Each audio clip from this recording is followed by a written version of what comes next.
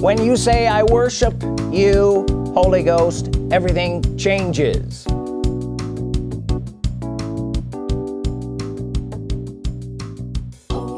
When you say I worship you, Holy Ghost, everything changes. Why is that? Because now you're worshiping God, the only God in the earth today. And I've told you this before, everything changes. Your whole Bible changes. You mean it changed? I mean how it is interpreted, because the Spirit of the Lord is guiding you. He's the leader and teacher of the church. He's going to show you things that others know not. Therefore, you will experience freedom that others know not. And if they don't know that freedom, then they are in bondage to some certain degree. And the bondage always comes in the form of religiousness. And it keeps them down.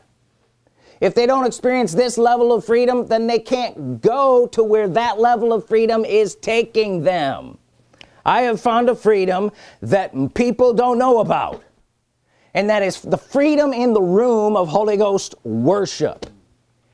I found a freedom in the Holy Ghost. And as you worship the Holy Ghost, what happens? Your doctrine changes. You see things differently. You come to an understanding in a place where it looks different. It looks like I got a whole different Bible here. And you would swear that I'm preaching out of a different Bible half the time. If people just came in from other sects of Christianity, they'd be like, where is he getting that from? Because they don't understand. They're not looking at it through this room. I have meat that they know not of because I'm getting it from Holy Ghost worship.